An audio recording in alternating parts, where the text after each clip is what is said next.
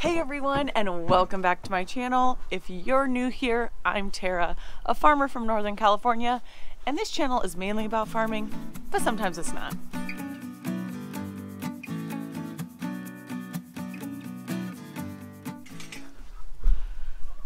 So, I'm not exactly sure when this video will come out, but today is December 31st. Last day of 2020. Can I get an amen, right? So, I know this year has been tough on so many. Sorry, I'm like a little bit cold. You can laugh at me. I know Californians, we get cold from anything. Ugh. I know this year has been tough on a lot of people, and there has been some tough times for me too, but honestly, so many amazing things have come out of 2020, and I really pray that you are able to find a silver lining as well, as hard as this year has been. But I mean, it was my first harvest, so how can I not be happy about that, right? I mean, my first harvest, it was so amazing, better than I ever expected. AJ started PA school. What else happened? I had my heart surgery that went really well, so that I got that taken care of, and it's been awesome, you know. And then earlier in the year when we were able to get together with people, I was able to get together with a whole bunch of the Farm Tube team, Millennial Farmer, Welkers, Fast Ag, of course, my BFF, this farm wife, Meredith.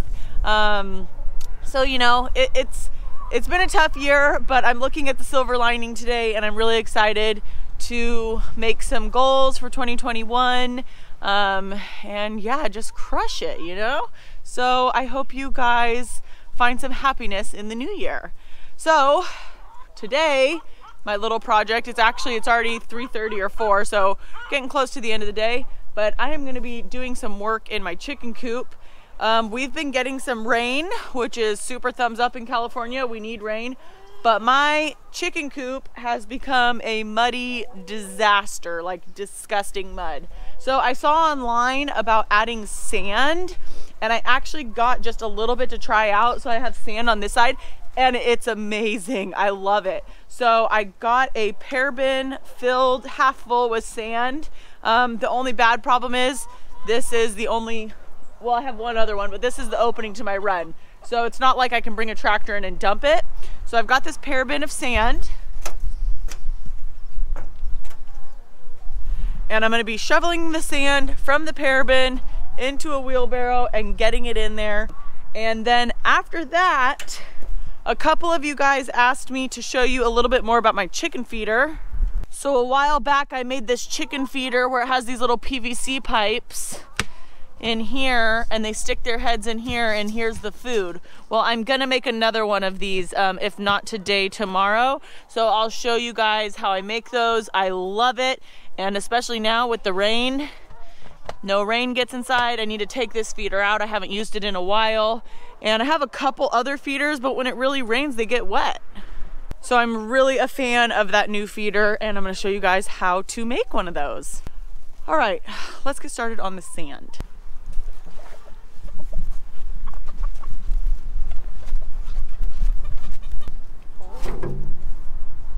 So I need to back my pickup up just a little bit more.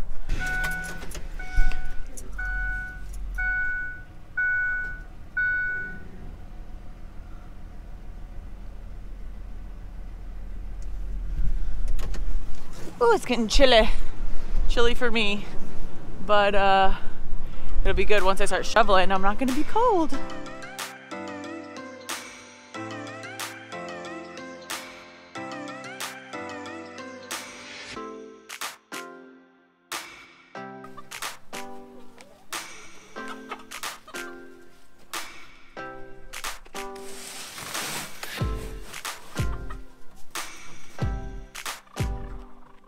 And then I just teach the chickens to scratch at it.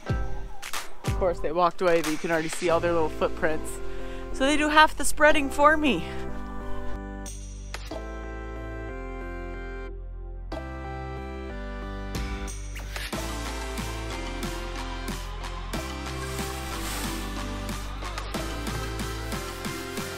I'm not gonna lie, I'm feeling a little out of shape.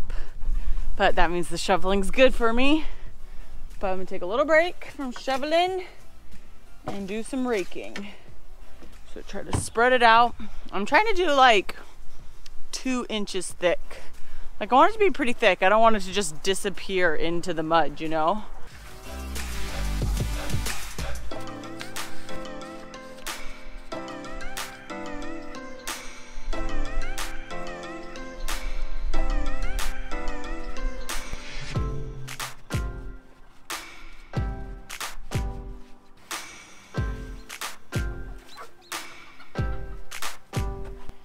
That's looking pretty good.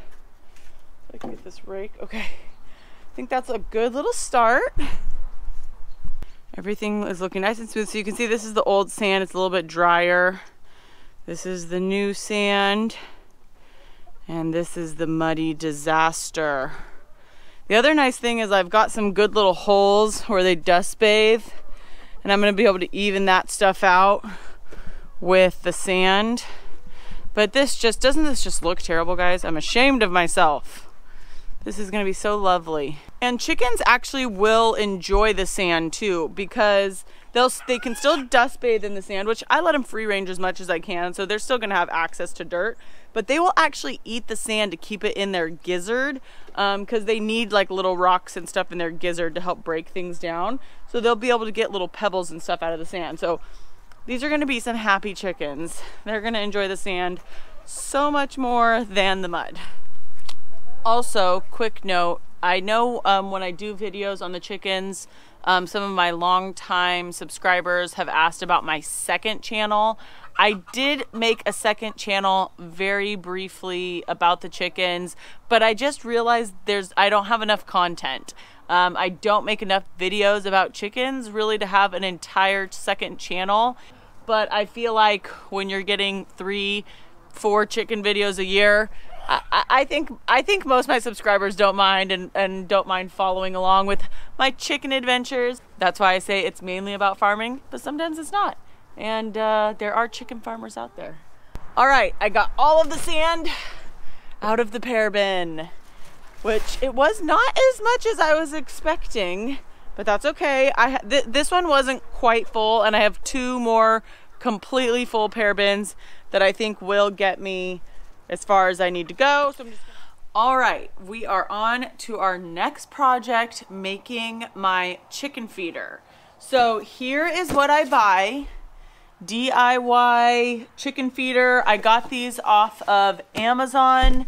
I'm not exactly sure what they cost. They weren't too expensive. If you are super savvy, you could probably make these yourself just by getting the PVC pieces, but I just liked buying the set and it made it really easy. So the first one I bought was like a little bit more than just what this box is, and it came with the hole drill I need, and it actually came also with some nipples that you can make for a waterer, which I haven't made. I might make down the road, but I'm not gonna do it right now. So I bought one of those because I wanted the hole drill, and then the rest I bought just this box, which is just the supplies you need to make the feeder. So this is something else, like my dad probably has this, but here's the hole drill. Like I said, it came. One thing, you do need a 3/4 inch drill. Pretty sure that's what this is. Pretty sure this is a 3/4. So I actually didn't have one of these, so I had to go get my dad's because mine, the hole here is too small to put this in. So I'm pretty sure this one is a 3/4 inch drill. So you need to make sure that you have one of those, and then they give you the tools you need, which makes it super easy. So the nice thing is you can basically make it out of anything. Like I've seen a lot of people do like 55-gallon drums, which I actually should be making one out of those because there's a ton more space. I have a lot of these plastic tubs, just like this, like people use them for moving and packing and storage. My uncle one time just gave me a ton of these, so I use these a lot to put chicken feed in and things like that. So that's what I'm making them out of because I have a lot of them on hand. and it makes it really easy. So if you guys saw in the chicken coop, there's 2 on each side. So I'm just gonna show you guys really quickly how we put this together. It'll be super fast. And if you have chickens, you might wanna get one for yourself. And I think this is great for any number of chickens. Like even if you only have 4 chickens, if you have space for something like this, it's so nice because it just holds so much feed. So the first thing you're gonna do is get one of the rubber gaskets out of the pack, and you're gonna measure 5 inches up from the bottom, and you're gonna make a dot, and that's gonna go in the center of the gasket. So that is the amount of space that the elbow has to go down.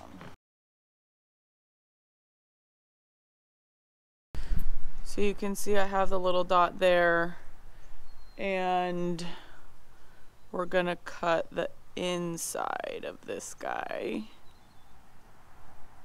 which not so great while holding my camera. So there you go. Now you know where you're gonna cut your 2 holes, and I'm gonna go ahead and do that on the other side. All right, now that we've got the 2 holes drawn, I'm gonna go ahead and get my drill put together.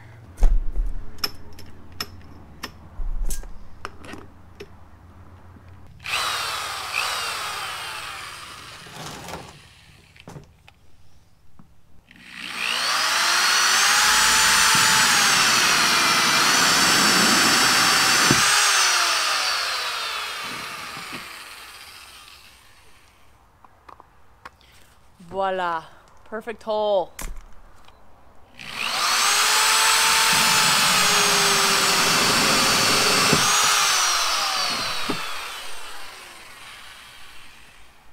Maybe not so perfect, but I think they look pretty good. Now we'll do the other side.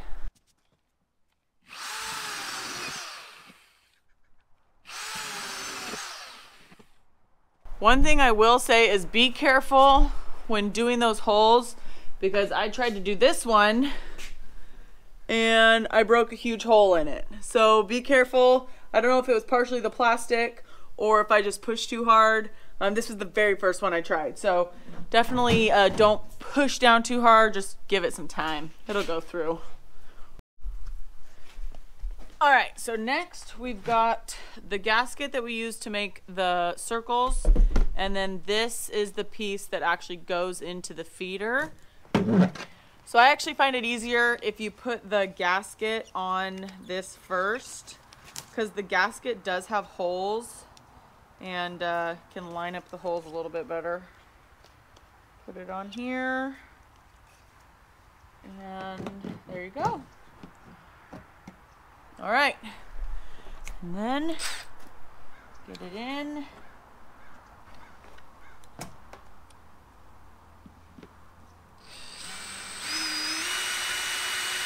And another nice thing is if you find that the screw doesn't grip onto the material you have, they actually do have these like little nuts that you can put on the back. But with these, I've found that they hold, they grip, so I'm happy with it. All right, so, oh, and just so you guys know, each of those boxes comes with 2 of these. So I ordered 2 boxes so I could put 4. Just gotta pay attention to what you're buying.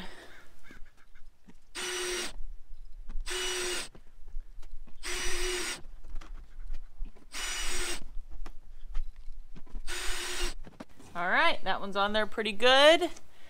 And then here's the little hood to protect from rain. That'll hook there, but I'm gonna finish all the other ones before I put this on.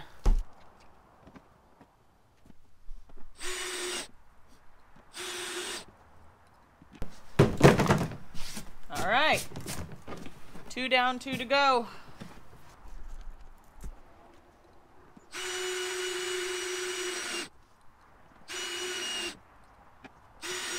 Just got this for Christmas. I love it. I didn't really have any good cordless drills. My dad got it for me for Christmas, and I love it.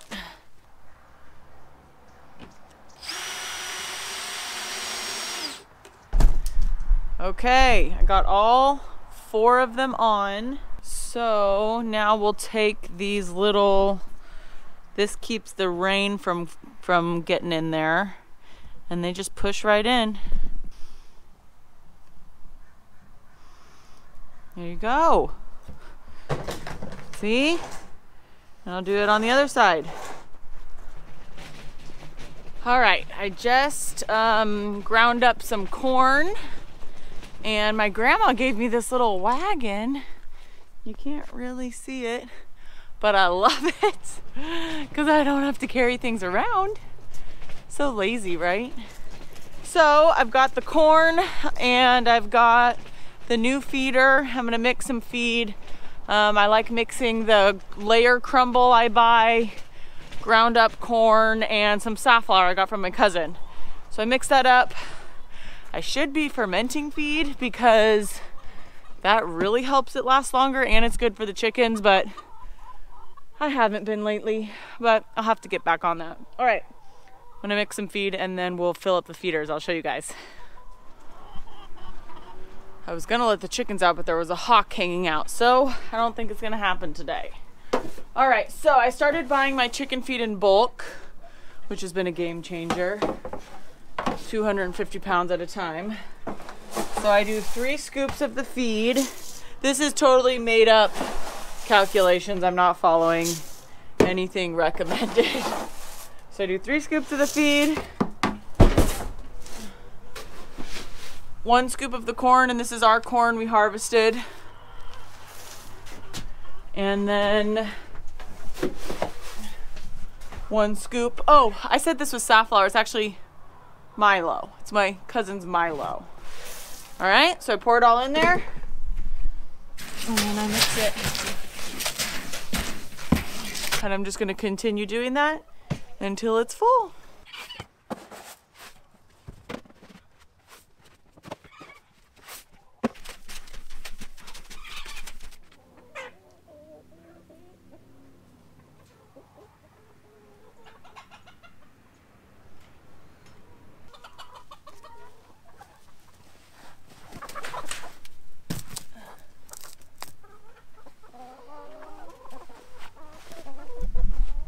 Alrighty, there we have it. They're already instantly going for it. When I put the new one in, I just pushed a little bit of feed right to the end of those tubes, and I took all their other feeders out and they caught on really quick. So I'm so glad I have 2 of those now. I think if I were to ever buy a container, I'd maybe get a clear one, but like I said, I just had these on hand, so they're nice. I hope you guys enjoyed today's video. Remember to hit the thumbs up button if you did, and I will catch you guys later. I hope you have a fabulous new year.